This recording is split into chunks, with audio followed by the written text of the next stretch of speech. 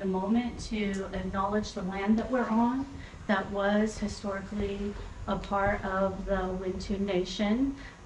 Here in Colusa, we have the Cutchel-Deehee Band of Wintoon Indians, as well as the Quetzal-Deehee Band of Wintoon Indians, which were both Patwin, the River Patwin and the Squirrel Patwin. Yeah. California Creative Courts, upstate region, Colusa County. Experiences related to health are often determined by factors beyond the individual, such as environment, policy, or culture. The arts have a critical and accessible role to play in tackling community conditions. What do you think? So what do you think? Is that like obvious? Do you agree with that? I think it's not obvious, but yes, I agree with it.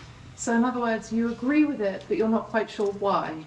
No, I know why I agree with it. I would think that most people wouldn't see the connection between art and happiness, and contentedness. So literally you've just put your finger on why this project matters, because we are going to create public awareness campaigns that place artists at the forefront of issues that are critical to society. So what is the California Creative Corps? It's an economic and workforce recovery pilot program intended to fuel positivity, regain public trust, and inspire health and safety across California's diverse populations. So what we want to do is place artists in service to society.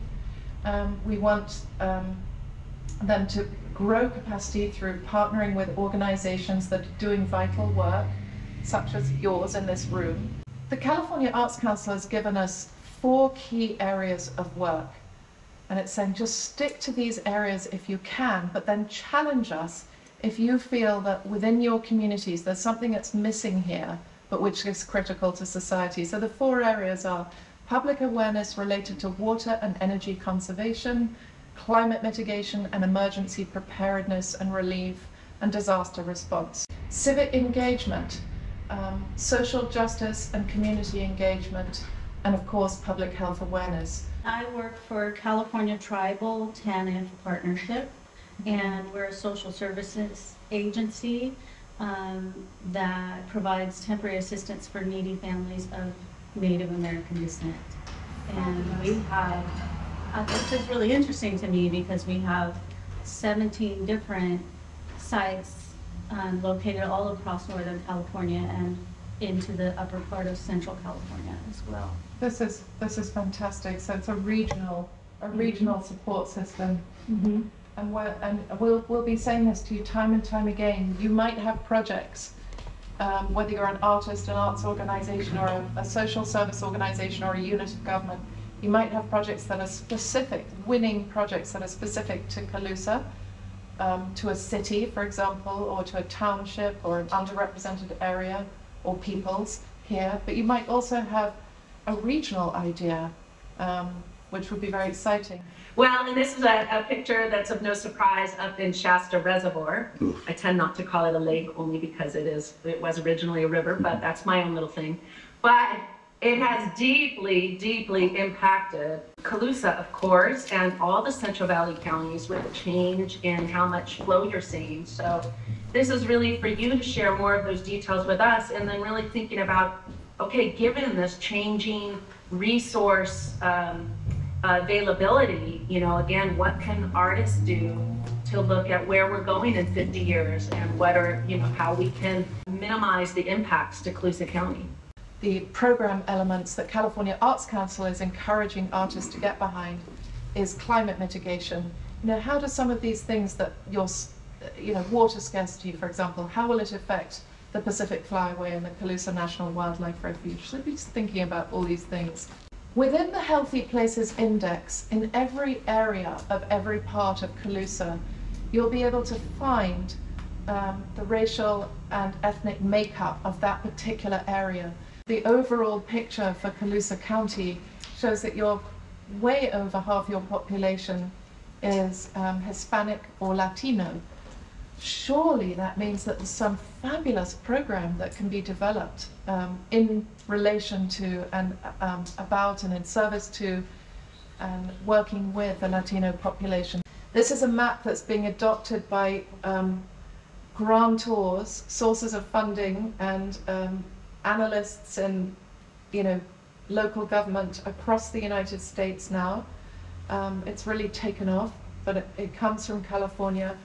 And you see where those little black lines tell you where in the Healthy Places Index you are in Colusa. So we can see there's something going on with education, isn't there?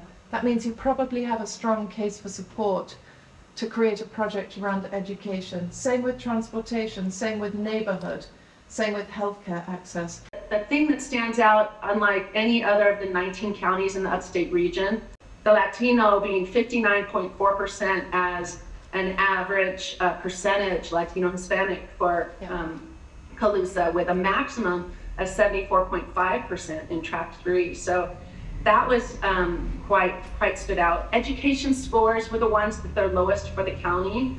So we looked at those, and healthcare access. So we want to understand more of those, but I will say housing was incredible scores, and same with economic, much higher than we've seen in other areas of the upstate region.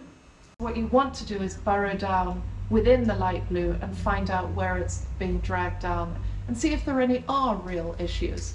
What kind of markers are there for education? My big flag I put was it had a really high score for education, 50.4, while the county score was only 8.9. Right. And this is the same one that's the Hispanic Latino population of 74.5%. Preschool enrollment is 14.7. So in other words, if you're thinking education is what we want to focus on for Colusa, find the track that has the lowest overall health scoring. Does that make sense? Yeah. And it'll strengthen your case. Track 1, 2, and 3 all have over 5,000 people of population. Okay. And both tract 4 and 5 are in the 2,200 to 2,500. So they are smaller, quite a bit smaller than the other tracks. When you talk about education, like, you're talking about grammar school education or overall education? Yeah, I'm glad you mentioned education in general. So California Arts Council already have a slew of education programs. So what we don't want to do with this is to just create a project that one of those other programs can fund, right? Because why wouldn't you just apply directly for an education? Plus, don't forget, Prop 28 has just been passed. So when we think about education, maybe another way, a different way of thinking about education and the needs of our kids is to think of intergenerational learning. What could a project that isn't necessarily curriculum bound or in the classroom or aligned to academic standards, what might that look like in Colusa? You know, what valuable wisdom could be shared between communities with our young? Think of it in a different way, perhaps. But Have you created any partnerships with the For Art Foundation? They're out of Chico. So I'm so glad you mentioned this. One of the reasons that we ask you to tell us what your community resource group says, that we turn that question back to you. Do you have a community foundation that could also support projects that could really, so say you were to gain 20,000 or 100,000 for a much needed project, you know, in Colusa or regionally, would your community foundation perhaps support it? Would your Office of Education support, or your school district support intergenerational learning? And could you leverage your amazing projects to gain extra funding? It's River Partners. Great. And I just, they're in town, so they create wildlife habitat for the benefit of people in the environment.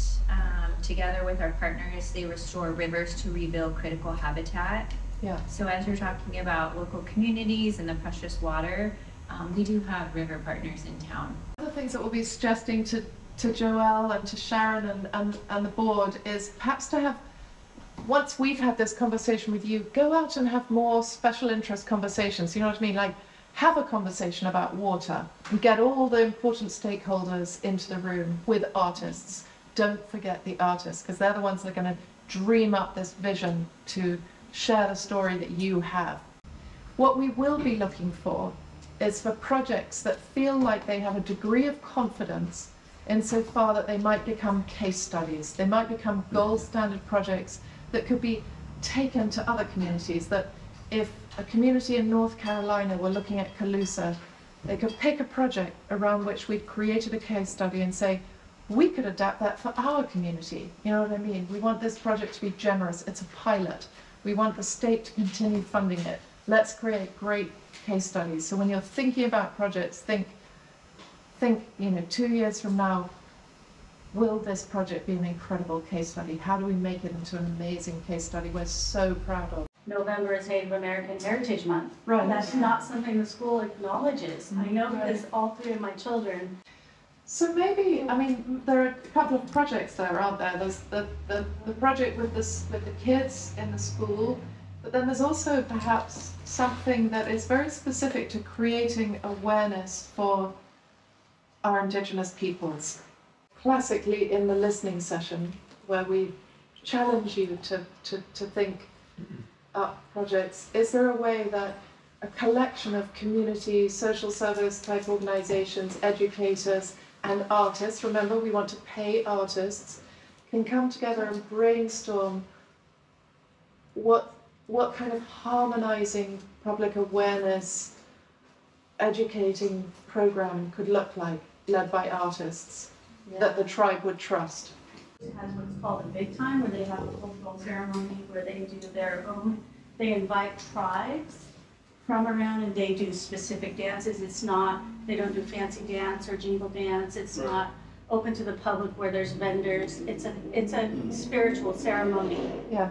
So we don't do powwows here. So it's not like a public facing thing. No. I wonder if it would need to be. Maybe a follow-up conversation would be with the Arts Council and then with you, and then we bring in some artists, and then maybe also have a conversation with your Latino population in the same way, and the Chinese population as well, or Asian American. From what I'm hearing from you, it's like you want things to be more visible about the cultures that are here, or that have been impacted by here, or that have made a difference here, or that are not seen enough. So maybe be thinking along those lines, like, and how could you engage filmmaking with that? You know, maybe you work with some filmmakers, and maybe you need a writer as well to write a script for that. What I encourage you to do is to tell us how much it costs. You know what I mean? Like, don't think scarcity mode. Now is a moment to mobilize ideas. Keep thinking, you know, water, energy, climate mitigation, emergency preparedness, civic engagement, social justice, community engagement, public health awareness. Keep thinking those things, apply it to everything you can. And then if there's another issue that you feel is absolutely critical, that doesn't look exactly like that or fit exactly in that box, let us know and we'll just keep having the conversation.